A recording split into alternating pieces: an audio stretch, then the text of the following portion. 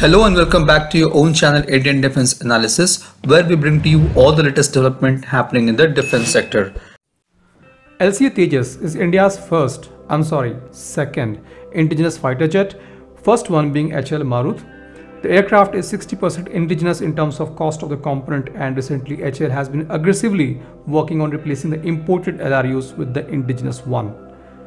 The designers of this aircraft have developed it more like a weapon delivery platform, and this is the reason why you could see numerous weapons packages that are integrated and will be integrated with LCA Tejas in the future.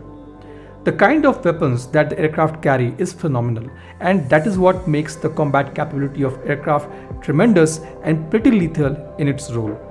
It's probably the only aircraft in the world that can fire indigenous missile as well as weapons imported from US, Europe, Israel and Russia.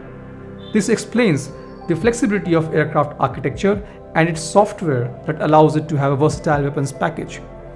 So in today's video, we're discussing in detail about the weapons and missiles of LCA Tejas. LCA is configured for carrying short-range thermal missiles as well as long-range beyond visual range missiles, and both of them are of world class. It is integrated with Russian R-73E missile with infrared homing system. It is designed to kill enemy highly agile and maneuverable aircrafts in dogfights and in a range as max as 40 kilometers. It is capable of operating during both day and night and has the all-aspect look-down, shoot-down capabilities. It can destroy its target on the tail chase and head-on course in spite of heavy electronic countermeasures. The R-73 homing devices is fed target designation data through pilot's HMD, that is helmet mounted display system, or EOTS sensors. In short range, Tejas is also integrated with MBDA's ASR-AAM. The missile has a range in excess of 25 km. The missile can be launched in LOBL, that is lock on before launch, or LOAL, that is lock on after launch modes. It has speed over Mach 3 and can perform maneuvers of up to 50 G, which outperforms all existing short-range combat missiles. It offers 360-degree engagement coverage. LCA Tejas has already been integrated with Israel's IWER and Python 5 missiles. The IWER is a long-range air-to-air missile having operational range of up to 100 kilometers with a maximum speed of Mach 4 and two-way data link. The Python 5 is the newest missile of Israel's Python family of short-range air-to-air missiles. The integration of Astra Mark 1 is in progress with LCA Tejas.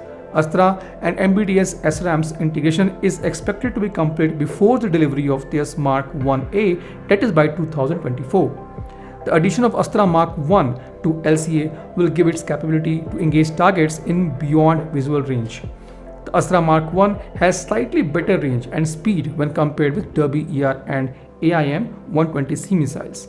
While the Derby ER's maximum range is 100 km and maximum speed of Mach 4, Astra can be fired at a maximum range of 110 km and has a maximum speed of Mach 4.5. The Astra Mark 1 and Derby ER both are going to be standard BVI missiles of Indian Air Force for a long time until Astra Mark 2 clears its developmental trial and user trials and enters into production. In summary, LCA Tejas in its present configuration can equip itself with R-73E, IWER and Python 5 missiles. In near future, that is in next 1 to 2 years, we could also see LCA Tejas capable of firing Astra Mark 1 and MBDA's ASR-AAM. Astra Mark 2 will be integrated when it will complete its trial, for which there is no update yet. In typical air combat role, LCA can carry 2 R-73E, 2 Python 5 or 4 ASR-AM missiles in its 2 outer wing pylons. It can carry either 4 Derby or Astra Mark 1 or Mark 2 for beyond visual range engagement in its 2 inner pylons next to the outer pylons. Now recently, HL has released an infographics which you can see on your screen.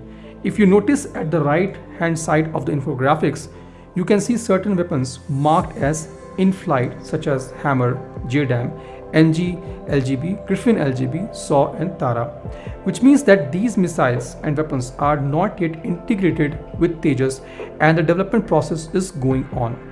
But the biggest confusion comes when we don't see this status against Astra Mark 1 and Mark 2. The obvious question is, had they been integrated and tested with LCA Tejas?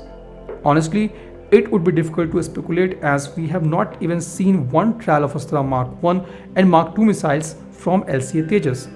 The DRDO did release its video for Republic Day where we could see Astra Mark I integrated with the pylons of LCA, which could be even for the captive trials. We will have to wait furthermore for the confirmation on this news. Till then, happy guessing. This was today's update. Please let us know what is your views about these in comment section. Feel free to post your comments and suggestions about any topic related to defense sector on which you want to hear from us. With this, I would like to say goodbye and Jai Hind friends. Please like and subscribe our video if you have not done already. We will be soon back with more interesting and amazing development happening in defense sector.